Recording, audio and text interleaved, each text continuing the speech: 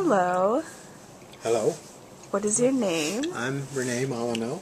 I live in the Pine Hills neighborhood here around St. Rose. Mm-hmm. I'm a member of the Pine Hills Neighborhood Association, though I don't think that really matters. What is your occupation? I work at another college, Siena College. I'm an IT guy. I'm an instructional technologist. I work with faculty and staff there, developing ways that they can use technology in their courses.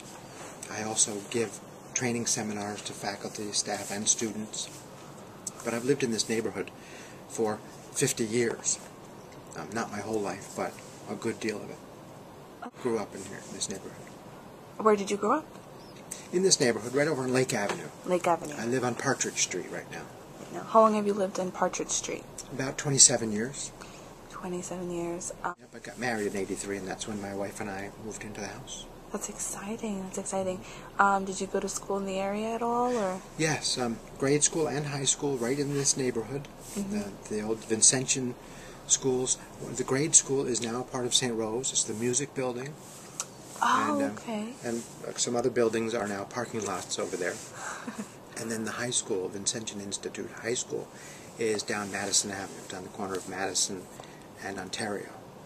That was a high school building. Oh, I know that place. Yeah. For college, I went to college down in New York City and stayed down there for 9 years.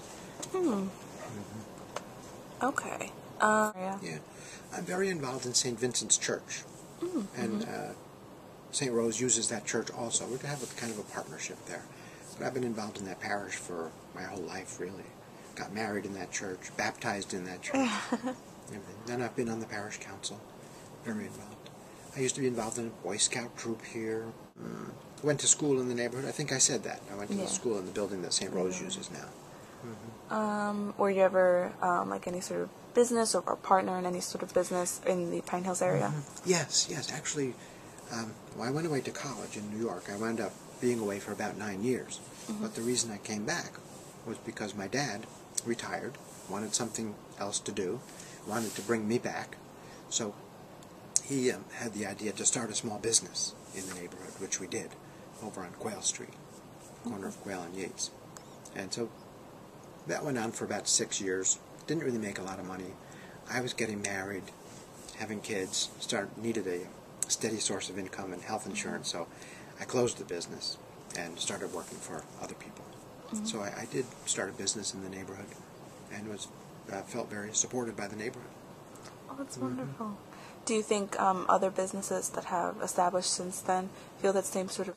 I would guess that they do, sure, especially the Muddy Cup and the Madison Theater. Probably CVS.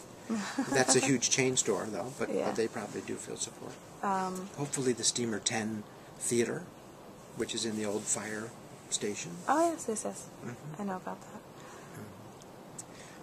Yeah, I would think so. I mean, businesses come and go. Well, I wanted to say thank you so much for this interview, and thank you so much for answering my questions. All right, you're welcome. It's been my pleasure. Thank you. Get door closed up here.